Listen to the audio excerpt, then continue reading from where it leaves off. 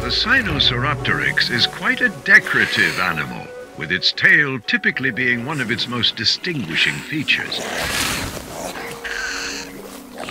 This species holds a very special place in the history books. It was the first dinosaur to have its coloration described by scientists, based on physical evidence from fossils.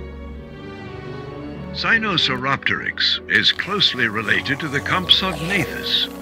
During the early Cretaceous, these nimble carnivores would have hunted small lizards, chasing them through the rocky grassland of northeastern China.